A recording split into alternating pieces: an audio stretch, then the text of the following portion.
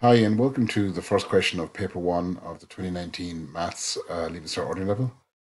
I'm just going to go through the set of notes here, and if anybody wants to have a look at the notes I'm using, just please send me an email at shanetroy@gmail.com. So question one here, part A, is a tax question. First part here is worth 10 marks. It's a big breakdown. It's 10D scale. So we're hoping to get at least starting off the point here at 3. So let's read through the question. Now, I'd advise you pause this and have a go at it yourself. And then if you can't get it, you can always look at the answer on the next page. So Emer earns a gross wage of 40 grand per annum with company A. Part A then says she pays income tax at a rate of 20% on income up to the standard rate cutoff point of 35,300. She pays tax at 40% on the rest. She gets a tax credit of 1,650. And you have to find out how much income tax she pays. So there's a number of calculations here. First one is finding out what's 20% of your 35,300. So that would get you definitely the 3 marks. Okay, maybe not higher. You're then looking at the difference. So 40,000, take away the 25,300. Roughly 47. Okay, 4,700. You're looking at what's 20%, 40% of that.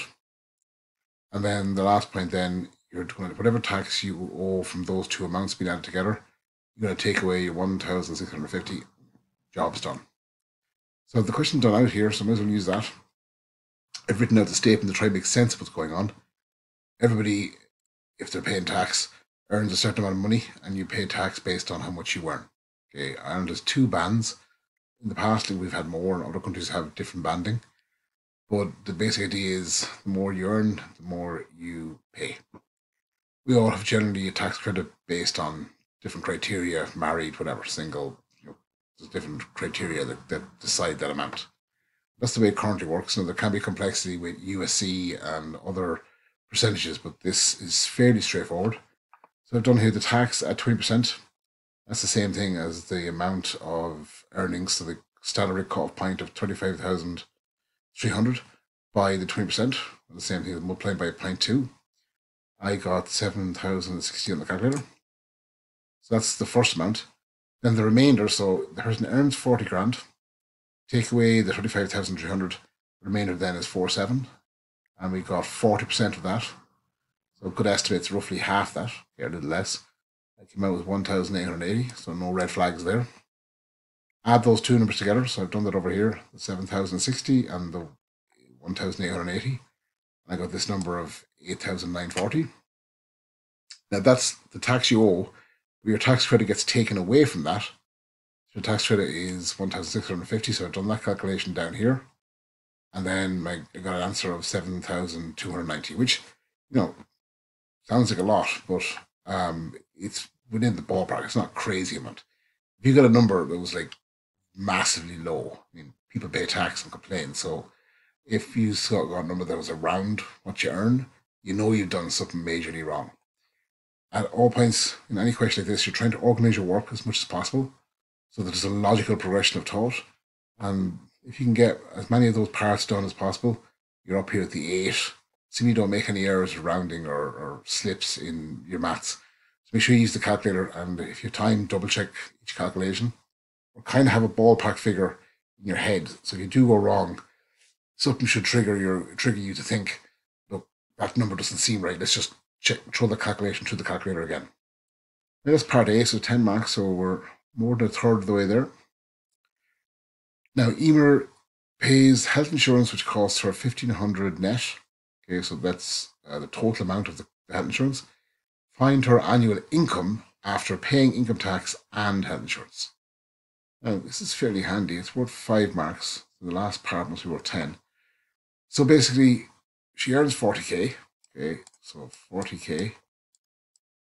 I have it done on the next page, so if you click on, you can. You're taking away her income tax, which I think was 7,290 or 7,2. Yeah, 7,290. Okay, she owes that in tax, and she also owes the 1,500 premium. That's your calculation. Okay, you can do it by hand if you want, but why would you bother? Okay, that's that calculation here. and I got it and came out with a figure of 31,210. You don't necessarily need to write out what's happening. Okay, I'm doing a sense there so I can use it for making this video. But there is something to be said for organizing your thoughts and helping you make the best decision or coming up with the best problem solving method for any given question. So writing out it helps you to focus your thoughts, and then writing out what you have, don't have, and then plugging the numbers into the formula, and then using the calculator or whatever to come to your calculation, and making sure I always put in units, even if it's fairly obvious what the unit is. So that's part B. Okay, so part C here now. Part C, when I was going over this question before I made the video, puzzled me for a few minutes. Okay, I might be overthinking it. Okay, it is, I'd argue, more straightforward. So Emer is planning to change jobs. She's offered a job by another company called Company B, original, with a gross wage of 38,000. So it's less. So she also gets a bonus of 1,500, okay, which is tax free to her. So you don't pay tax on that. So technically, her salary is, say, 39,500. Again, not all of that's going to be taxed. There's going to be a little bit of complexity there, which she would use to pay her health insurance. Okay, so her tax rates and credits would remain the same. Find by how much Emer's net annual income after paying income tax and health insurance will increase if she accepts the job at Company B. So you know what the amount is from Company A. Okay, we already calculated that in part B. Okay, but remember, in part B, she paid out for her health insurance. So the health insurance would have a cost of 1,500. Now, in the bonus this Company B is giving, it would cost 1,500, and that would go straight to, I suppose, paying off that or paying that health insurance. So her salary in reality from part B was 1,500 higher. So you can kind of ignore this 1,500, because if you were to, you could add it on to this part and then get her salary for Company A with the 1,500 added on, or just you can ignore it. So either way you do it, it's going to be ultimately the same answer, same difference. And that was where my brain got stuck. So if you did make that error, but you still did manage the calculations, you're going to get up to at least the mid partial, okay, or more likely the high partial if those calculations are done correctly. You know what? If in an exam, unless you're going for an A or a 1, if you drop 2 marks here and there when there's particularly tricky questions, it's not the end of the world. Although obviously we're trying to get full marks in every part, if possible. So I'll go through it here. So the Company A income, as you said, was 31,210. Remember that figure had the 1,500 taken off it. So technically you could add on the 1,500. That would add just an extra layer of complexity. Company B income now, I've done it as a huge, big kind of calculation here. So there's 38,000 salary. Take away the tax at 20%. That would actually be the same as the answer in part A. Then the tax on the remainder. Now this remainder is going to be different because in part A they earned 40,000. So I think it was 47. Okay. In this case, they're earning 38,000. Take away the cutoff point. So it's a smaller amount, and that's taxed at 40%. Then you're taking away the tax credit as well. Just like we did in part A, I'm just kind of putting into an Uber formula. Then I'm putting the numbers in, okay, or doing, suppose, actually I've done a few small calculations to simplify down.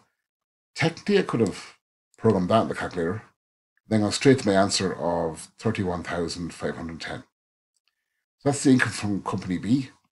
Now you're going to take them away. Now we were kind of told that Company B was going to be a higher income, so we should be expecting that answer. So take away a Company B income, take away Company A income, and it is bigger, and I got an increase of just about 300.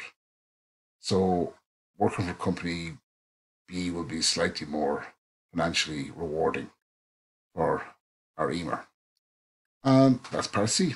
Okay, so thanks a million, and best of luck.